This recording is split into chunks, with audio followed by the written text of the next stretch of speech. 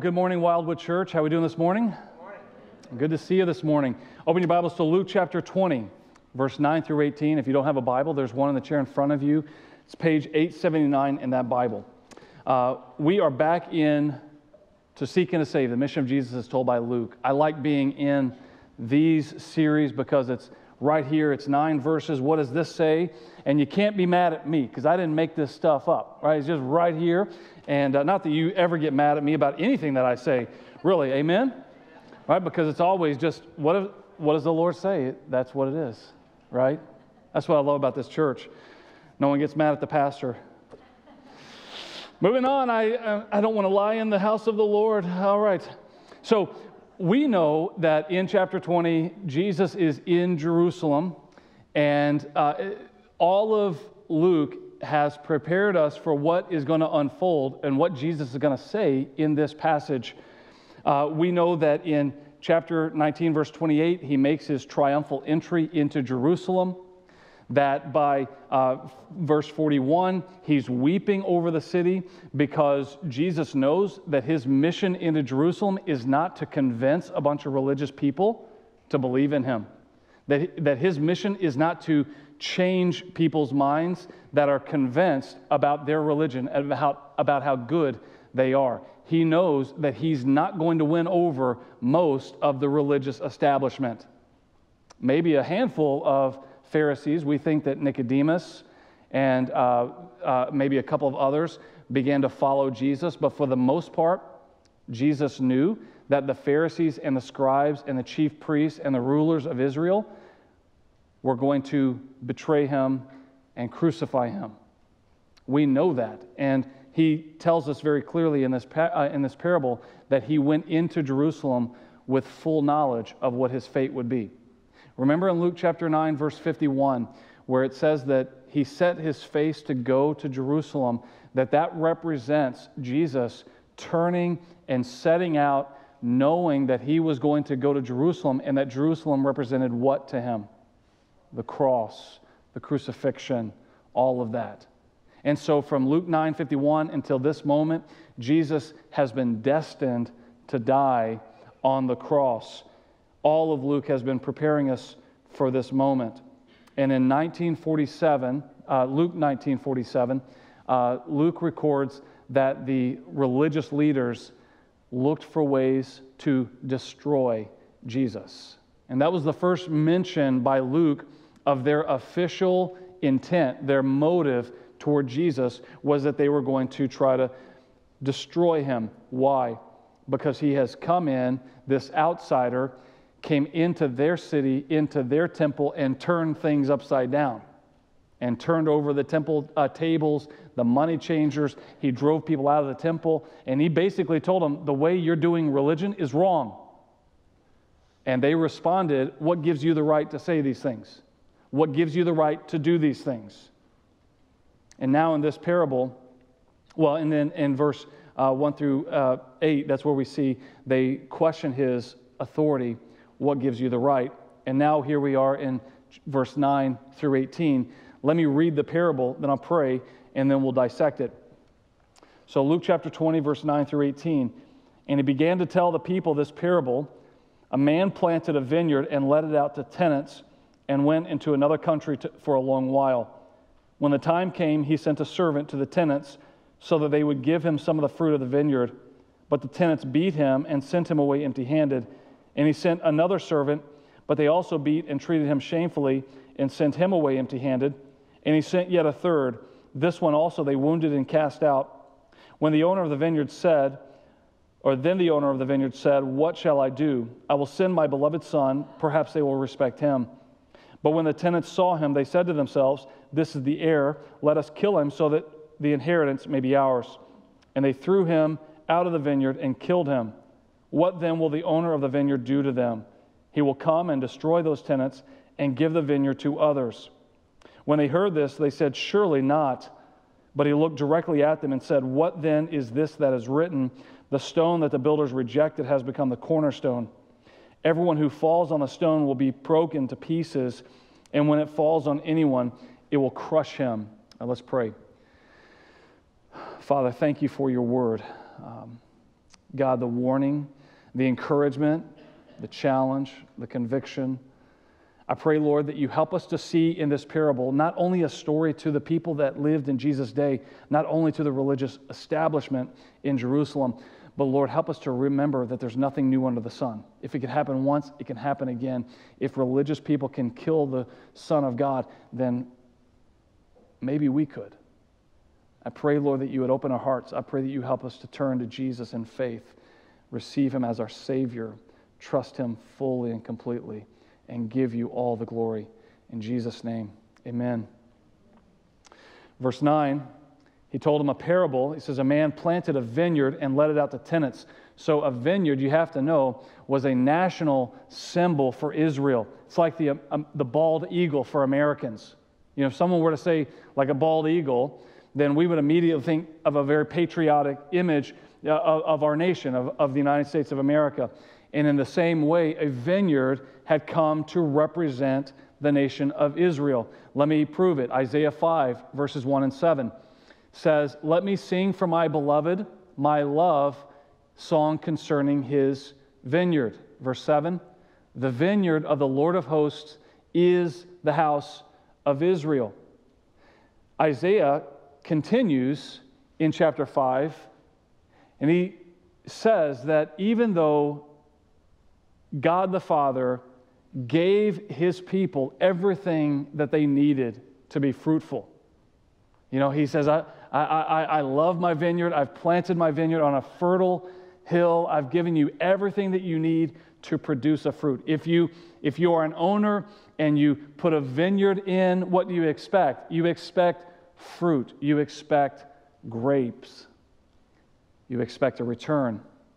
Isaiah goes on to point out that in spite of all of the effort that the Father put into this fertile hill and all of the preparation that he made on this vineyard, all that they bore was wild grapes. And in the end, the vineyard had to be destroyed. And so here's a parable. A man planted a vineyard. And so if you're an Israelite, if you're in Jerusalem, then you know that Jesus is telling a story about you. And that vineyard represents that covenant promise, that intimate relationship to be God's special, set-apart people. So he's speaking to the nation of Israel, speaking of the people of Israel, of Jerusalem. And Jesus says, and he let it out to tenants and went into another country for a long while. We know that this means, or that what Jesus is trying to portray is God's abundant patience. He went away for a long while. He was abundantly patient with the tenants of the vineyard, expecting that they would produce a harvest.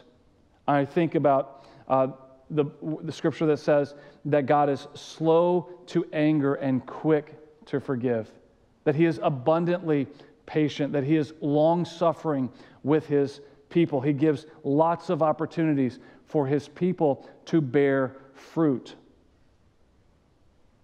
Unfortunately, like I said, Isaiah reveals to us, this is hundreds of years before Jesus, that all that Israel produced was wild grapes.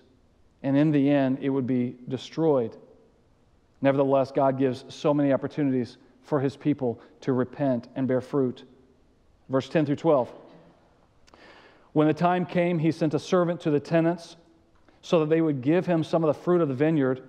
But the tenants beat him and sent him away empty-handed. And he sent another servant, but they also beat and treated him shamefully and sent him away empty-handed. And he sent yet a third. This one they also wounded and cast out. Time after time, one after another, God sends a servant to go to his vineyard and collect what is due to him. And what is due to him from the nation of Israel is the fruit of righteousness, the fruit of holiness, the fruit of honor, the fruit of love, the fruit of faithfulness. God sets apart the people of Israel, gives them the promised land, says, I'm going to be your God and you're going to be my people, and you're going to have this special relationship with the God of the universe, and it's going to be so amazing that all the nations are going to see the way that I bless you, the way that I love you, and the way that you respond to me, and it's going to draw people in, all the nations, they're going to love me too. Let me sing a love song for my beloved. And so he sends his servants to collect what's due to him, the prophets, and they go and they continually preach, repent, turn, love the Lord your God, be faithful people. And time after time, the people send the prophets away. What they should have received from the people of Israel, from the vineyard, was a great harvest of righteousness and faithfulness. And what they got instead was sawn in half and thrown off of temples and run through with spears. That's what the prophets got. That's what the servants got. Listen to Jeremiah 7:25 and 26.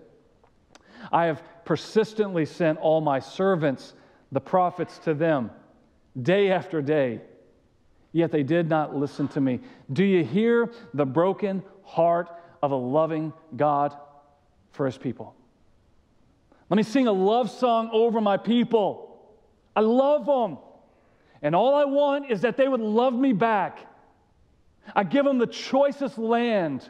They inhabit cities that they did not build.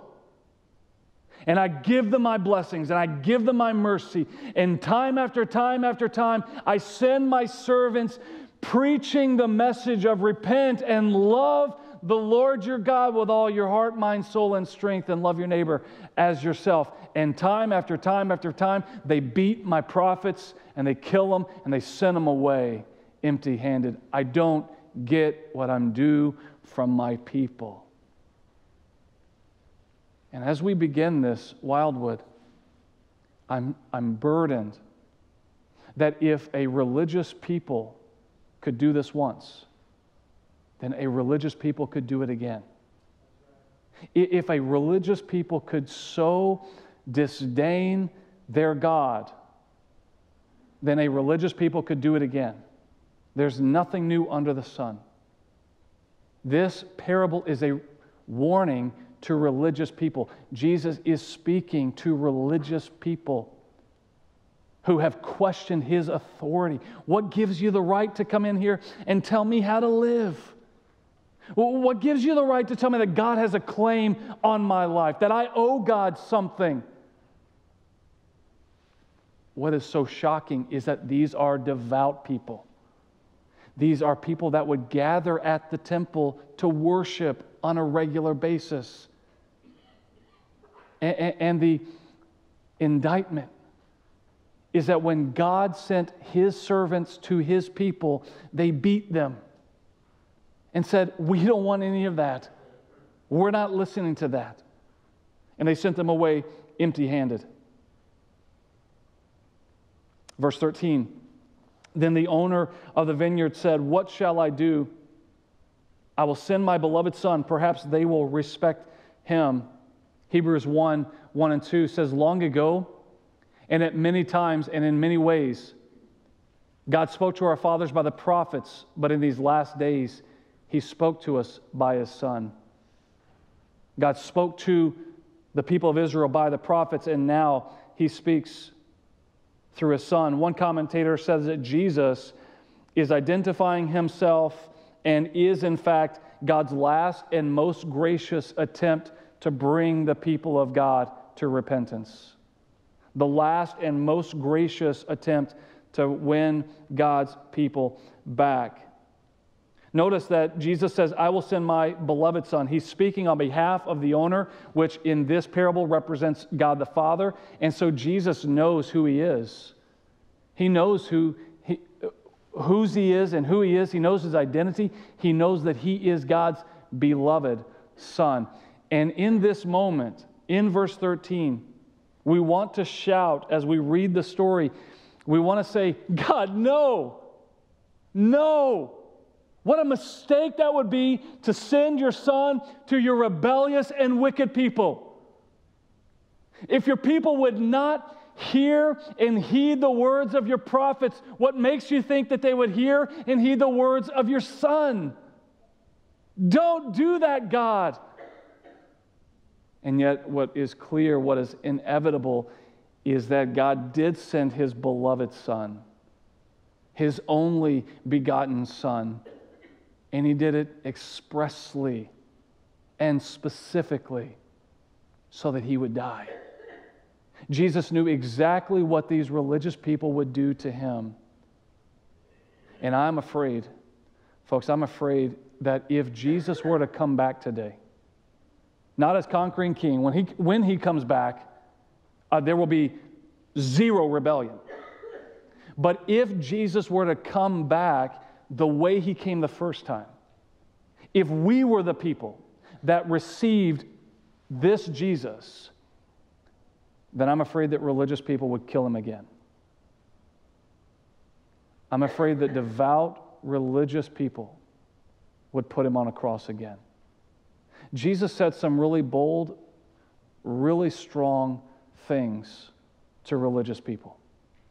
In fact, it was the religious leaders that got the brunt and the hardest end of Jesus' stick. In fact, He had mercy for everybody, but for the Pharisees, for the religious leaders, for those who rejected God's salvation, there was nothing but rebuke. Verse 14 and 15. But when the tenants saw Him, they said to themselves, "This is the heir. Let us kill him so that the inheritance may be ours." And they threw Him out of the vineyard and killed Him. Luke 19:47, Luke's already told us that the intent of the religious establishment was to kill Jesus. They sought for a way to destroy Him. In verse 19 of chapter 20, the scribes and the chief priests sought to lay hands on Him at that very hour, for they perceived that He had told this parable against them. They understood He was speaking against them, and they wanted to lay hands on Him. They were seeking a way to destroy Him. They wanted to kill this man. The leaders of God's people wanted to kill God's Son. We cannot allow that to be lost on us. And to imagine that somehow this is unique. That because they lived 2,000 years ago, they were so unenlightened, they were so uncivilized that they would kill the Son of God. But folks, they were religious people. They were devout. They were committed. They read the Word of God. They worshiped together in the temple. They did religious things, and they wanted to kill Jesus. Continue in verse 15. What then will the owner of the vineyard do to them?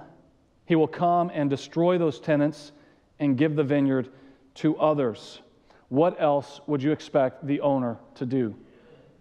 He plants a vineyard. It's his. He owns it. He leases it to tenants. And he says, make sure that it bears fruit. And they reject the prophets. They reject the servants that come to glean for God what is His. And then He sends His Son, and they kill His Son. What else would you expect God to do? What else would be just in that moment than to take away from the nation of Israel the covenant and the promise and give it to those who will be faithful? To take spiritual leadership away from the nation of Israel and give it to the apostles of Jesus Christ of the church. That has now been handed down to pastors and elders. The people who are leading God's people today are no longer the Pharisees and the scribes and the chief priests. They are elders of the church. So one, we need to see a couple of warnings here. First of all, who are the tenants? There's some debate on who the tenants are. But at the most basic level, you would expect that the tenants would be those that were responsible for cultivating fruit in the vineyard. And who would that be? Well, that job description fits squarely on the religious leaders of the day.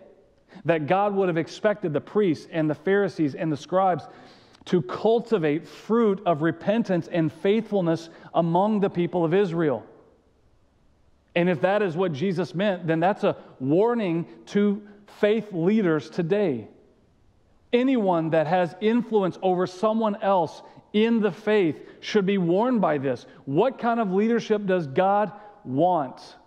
And what kind of leadership does God rebuke?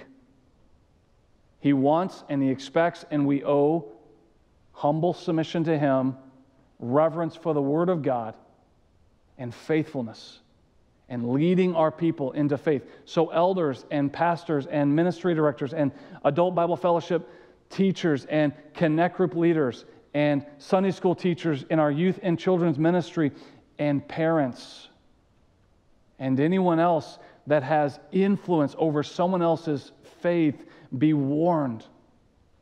Be warned.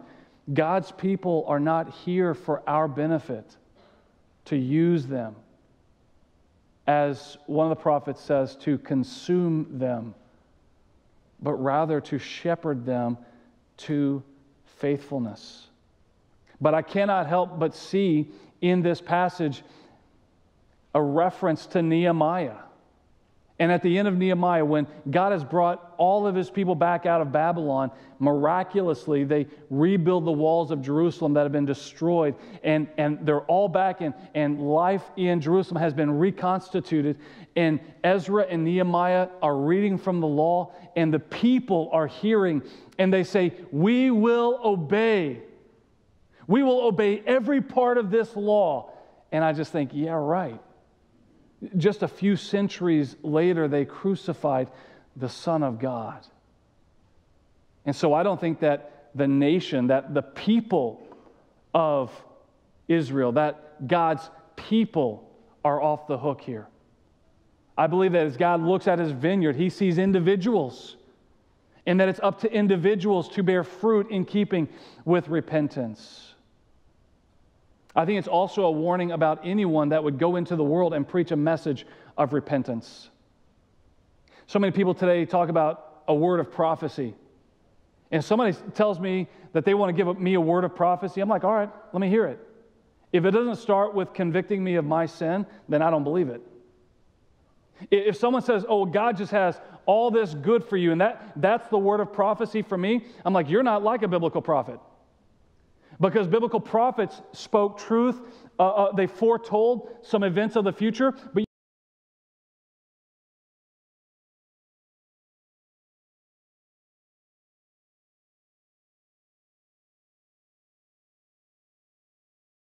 speak a message of repentance, you need to be prepared to suffer just like the prophets did. Because even though these were God's people, they didn't want to hear God's message. That'll sting, won't it? And if it can happen once, can it not happen again? Is it even within the realm of possibility that a group of people that call themselves by God's name could possibly reject God's message today? Is that possible? If it's possible, then is it possible among us? Folks, I am burdened that this message is for church people. This message is for church people. If you're not a church person, you know, the message is still for you, but I want to be very clear that this message is for people that have been in the church their whole life. If it is possible for people to be so hardened in their hearts that they would send away prophet after prophet after prophet and then kill the very Son of God, then brother and sister, don't think that you're above that. Test yourselves. Examine your hearts. Here is what God will do. He will come and destroy those tenants and give the vineyard to others. When they heard this, they said, surely not. This was absolutely unthinkable. Why? Because they were inside. They were good. They were in. How were they in? They were born in. They were born Jews. They had the physical marks on their body to prove that they were in the good boy club. They were on the inside. How could God possibly take from me what is mine and give it to someone else, those dogs, those Gentiles? How could God do that? That's unthinkable, that God would allow someone that's dirty and nasty and outside of this community to have what we ought to have, what we are entitled to. Surely not. Verse 17, but he looked directly at them. Let's stop right there. He looked directly at them. Jesus had every right to be intimidated in this moment. I want you to imagine you have gone to someone else's city and you are outnumbered and you are telling them that they're doing religion wrong. And they have you beat on education. They're wealthier than you. They are much more influential than you. They have the populace's ears. And you know that in just a few days, they will have you on a cross. Jesus had every right to be intimidated, but he wouldn't back down. He looked directly at them and said, "What then is this that is written? The stone that the builders rejected has become the cornerstone." He quotes from Psalm 118, which incidentally is the same psalm that was quoted on his triumphal entry. As he rode in on the donkey, "Hosanna, Hosanna, blessed is he who comes in the name of the Lord," Psalm 119, which was also incidentally a psalm of national comfort. It's like the national anthem for us.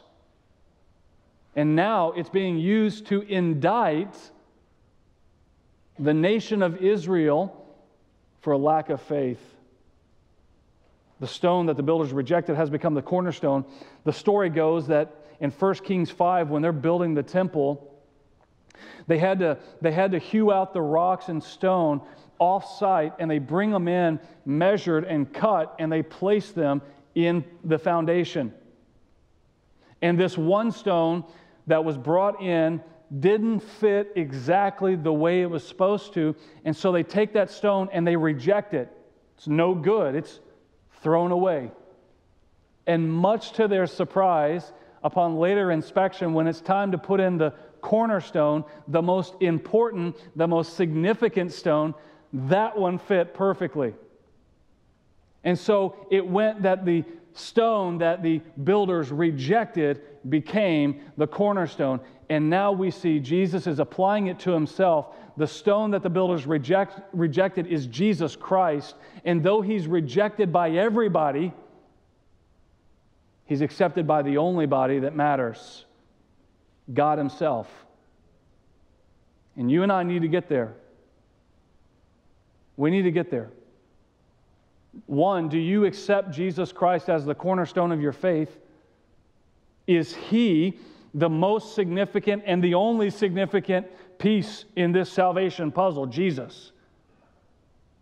Do you believe that? Do you believe Jesus is the cornerstone of faith? And the other piece is, do you believe that the only acceptance that you really need is from God the Father? If you're going to follow Jesus, what does that mean you're going to walk in? Rejection.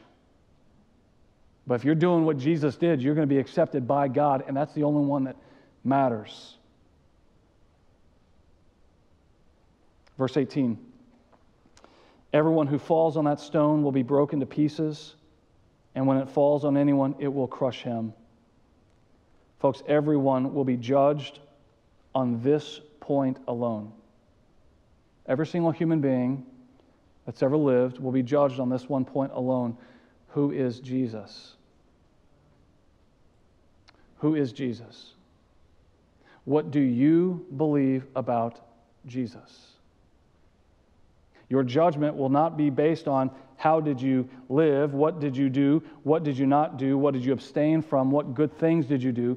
Your salvation hinges upon the person of Jesus Christ, the cornerstone of faith.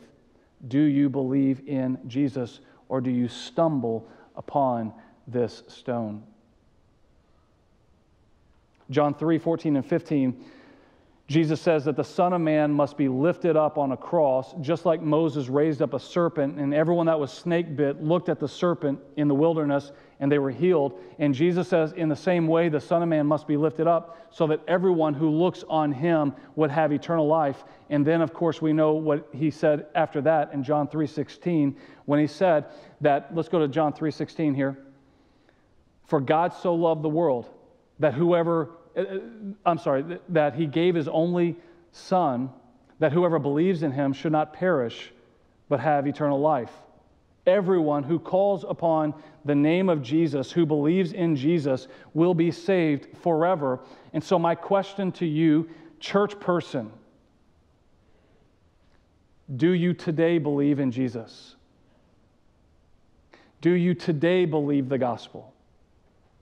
The question is not, did at one point you believe in Jesus? Did at one point you follow through in obedience by baptism? Not are you a member of a local church, but rather, do you today believe in Jesus? Do you believe that Jesus died for your sin and that without him you are nothing? That without Jesus you will pay for your sin forever. 1 Peter 2:6 says, for it stands in Scripture, behold, I am laying in Zion a stone, a cornerstone, chosen and precious, and whoever believes in him will not be put to shame. Whoever believes in Jesus, the cornerstone of faith, the precious, chosen cornerstone, Jesus Christ, will not be put to shame. We will not meet with God's judgment. But I think that there are some people who hear the gospel message week in and week out. They hear the gospel message, and yet they refuse to come to God on his terms. There's a thing called moral therapeutic deism. You've heard me use that term before.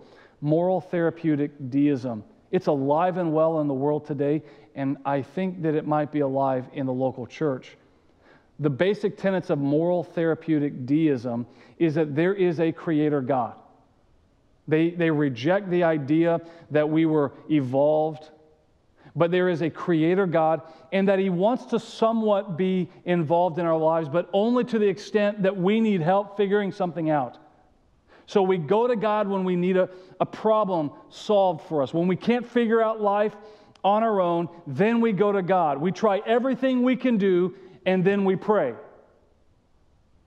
There's little concern for God's daily involvement and interaction and guidance in our daily lives, and he's just sort of the big guy in the sky to be consulted when we cannot figure things out.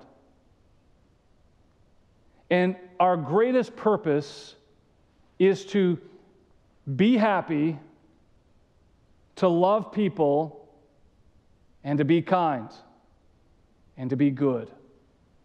Because good people go to heaven. Moral therapeutic deism. It is alive and well in the world, and I'm afraid that it's alive and well in the church. Now, we would put parentheses Jesus, the Jesus edition of moral therapeutic deism, because we drop the name of Jesus every now and then. We say, I'm a Christian, but I don't read my Bible. I'm a Christian, but I don't have a prayer life. I'm a Christian, but I don't care what God's will is for me. I just want him to solve my problems when they're too big for me to solve. The Jesus edition of moral therapeutic deism. Here's the problem with that. It doesn't save anyone. The Jesus edition of moral therapeutic deism does not save a single person. John 3:18 says, whoever believes in him is not condemned. That's a wonderful news. Whoever believes in Jesus is not condemned, but whoever does not believe is condemned already, because he has not believed in the name of the only Son of God. Your salvation and your eternity hinges upon what you believe about Jesus. If Jesus is just tacked on to your moral therapeutic deism, brother and sister, you will pay dearly. What do you believe about Jesus? Matt Chandler said something pretty provocative. Happened to catch a video in which he says, some of you believe about Jesus the same way that you believe about Abraham Lincoln, but not as a God to be served. You believe in the historical character of Jesus. You believe that this is a mostly true rendering of his life. You would certainly never argue against the Bible. You would never try to dispute or disclaim Jesus. You believe in Jesus the way that you believe in Abraham Lincoln. But like you don't submit to Abraham Lincoln, you don't submit to Jesus. He doesn't have any claim on our life. You don't owe him anything. 1 Peter 2, 7 and 8 says, so the honor is for those who believe. Once again, not did believe. Not at one time my parents convinced me to walk an aisle and pray with the pastor and be baptized because my parents had their identity wrapped up in all their children being baptized. But believe. I believe the gospel today. I believe the gospel today. So the honor is for those of you who believe, but for those who do not believe, the stone that the builders rejected has become the cornerstone and a stone of stumbling and a rock of offense. They stumble because they disobey the word as they were destined to do. Do you stumble over Jesus? Or do you believe? Paul says, why? Romans 9:32. Why? Because they did not pursue it by faith. He's explaining how it is that the Jews stumble over Jesus. How religious people that are brought up in the traditions of the faith stumble over the stone of offense. Why? Because they did not pursue it by faith, but as if it were based on works. I'm a good person. I come to church, I read the Bible, and I agree with it. I don't disagree with what you're saying, Brian. But my question is, when you came here this morning, did you come to be changed by it? Not just to agree with it. I'm afraid that we have elevated agreement with obedience. You post something on Facebook, and just because you post it, you get the credit for having achieved it. I want to be a better dad. Good job, victory. Like, how are you being obedient in shepherding your family? No one asked that. Just the fact that you agree that that's good becomes a badge of honor. Because we come and we attend worship. Another badge. Folks, I don't want to be too critical of things that big church has done. We used to reward people for bringing their Bible. We used to give people stickers for bringing their Bible. You can't get a better badge than a sticker that says, way to go, bring your Bible. Do you believe Jesus? By faith? Or are you stumbling over the stone of offense? You can tell that I have a burden for you.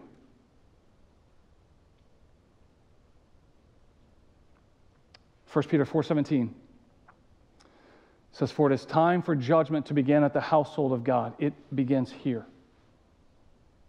Listen, if you are in the faith, then what you should be doing right now is praying for those that are sitting around you that are not. If your reaction is offense,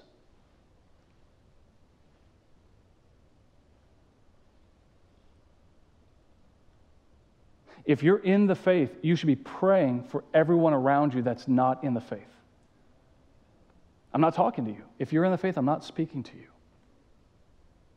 pray for those that are offended by what I've just said. Go back to that, please. 1 Peter 4:17, thank you. It is time for judgment to begin in the household of God. And if it begins with us, what will be the outcome of those who do not obey the gospel of Christ? What's the outcome? What should the Father do to those who reject his Son? What should he do to those who kill his Son? We know the answer. We know the answer. So the question is, what is the gospel? Because that's what it's about. What is the gospel? Let's watch this video. People need to see that judgment is coming soon. They need to see what Jesus has done. They need to see Jesus' ministry as the fulfillment and culmination of all the Old Testament prophecy. And he tells us, I'm coming soon. I'm coming like a thief in the night. It could happen now. There will be a day when you stand before God, and the God who sees all and knows all will expose all. They need to see that judgment is coming, and they need to get right with the Lord before it's too late. It might comfort you to think that you're a pretty good person, but that's a false sense of comfort. The Bible is very clear about our spiritual state outside of Jesus Christ. Paul tells us that we were dead in our sin and trespasses. No one is righteous, no, not one. Isaiah tells us that even our best of the best of our good works are like filthy rags. We come to Jesus and God as indebted paupers, bringing nothing but our sin guilt. We need to recognize that. We need to see that, because nothing will be hidden in the day of judgment. There won't be anyone that was kind of on the outskirts, flying beneath the radar, slipping in the back. Nothing will be hidden. Everything will be exposed. The message is you're going to stand before God as judge one day. And if you go into that judgment thinking, I'll argue my case, I'll make a defense. Yeah, I didn't follow Jesus. I didn't submit to Jesus as Lord. I didn't acknowledge his sacrifice. I didn't ask for his forgiveness. I'm going to stand on my own merit. I'm a pretty good person. I strive to make the world a better place. As long as you go into it with that mindset, you will pay forever for your sin, and you will never get out. But you can settle with the Lord today. It's better to settle than to pay for your sin. It's better to settle with Jesus. It's better to submit to him as Lord and Savior and cry out for forgiveness of your sin than it is to go into an eternal torment and pay for it for all of eternity. Now, how do we settle our case then? To settle a case is to go to your accuser and say, I am guilty. I owe you the debt. And unless and until we see how sinful we are, we will never know how much we need to get right with God. Once we do recognize that we are guilty, what do we do with that? The Bible tells us that we are to confess our sin and confess that the accusation against us is just. You see, we deserve to be held liable for all of our debt. We incurred that debt, and the just and the right punishment for our sin against an infinitely holy God is an infinite price. Romans 6:23 tells us that the wages of sin is death. Once we have come to believe that we are indebted to an infinitely holy God, and we confess that his accusations against us are just, and we believe that the just payment for our sin is eternal death, then we start to see our hopeless estate. Then our eyes are open to how desperate we really are. And when we are desperate, and when we recognize that we would never be able to repay, then we seek to settle. The gospel means good news. Up to this point, it's not really been all that good. But what makes the gospel the gospel, what makes it good, is that our case is easily settled. The same one who judges is willing to be our Savior. This is how God can be both just and righteous in punishing sin, and also justify those who confess their sin. He credits the sacrifice of Jesus on the cross to the account of everyone who recognizes their need for a Savior, confesses their sin, and cries out for forgiveness. Jesus is the means by which we settle our account once and for all. The resurrection is a sign that Jesus' sacrifice for sin has been accepted by God and is redeemable by us, and that now, through faith in Him, our sins are forgiven, and we have an eternal hope. To see the signs of the cross and the empty tomb, and to understand what they mean, and just trust Jesus for salvation. Jesus said in John 5:24, "Truly, truly, I say to you, whoever hears my word and believes Him who sent me has eternal life. He does not come into judgment, but has passed from death to life." Brother and sister, that is my prayer for you. Whether you've been in the church your entire life or you are tuning in for the very first time, my hope and my prayer and my exhortation to you is that you would believe in Jesus for the forgiveness of your sins, that you would not pass into judgment, but would have eternal life. Right now is the moment of salvation. We're not guaranteed another second. Folks, right now you may be having a little bit of an identity crisis because I'm asking you, do you believe the gospel? And I'm speaking to church people. And I'm speaking to people that have comforted themselves their whole life that because they're in church, they're in Christ. But let me tell you very plainly, you can be in church and not be in Christ.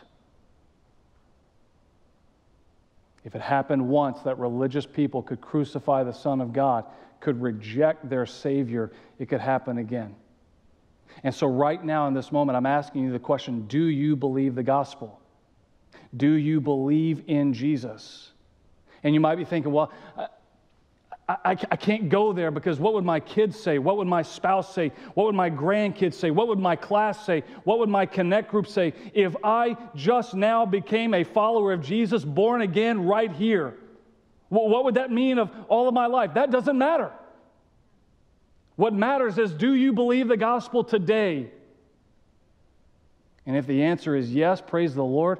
And if the answer is, I have just come to believe the gospel today, then you need to choose today to follow. And we don't usually do invitations, but I'm going to do an invitation this morning, and we're going to invite the worship team to come back. I'm going to give an invitation. You need to step out in faith in Jesus Christ. Do not rely upon your supposed goodness, that you have come to church your whole life, that you have read your Bible, that you've brought your Bible, that you have the certificates at home to prove that you're a good person. Rather, do you believe in Jesus today? As the worship team plays this invitation, I'm going to stand right here. And if you're in the faith, I'm asking you to be praying for this group of people. Last service, we had a person come to faith. Praise the Lord for that. Brother and sister, I'm speaking to you. I'm speaking to you, church person. Religious people killed Jesus. Don't think that you're beyond that. Call out to Him as a sinner in need of a Savior today. Father, we love you. Thank you for Jesus. Thank you for being patient with us, for sending prophet after prophet after prophet, for sending Jesus, and then sermon after sermon after sermon. Soften our hearts, Lord. Help us to love you. Help us to submit to you.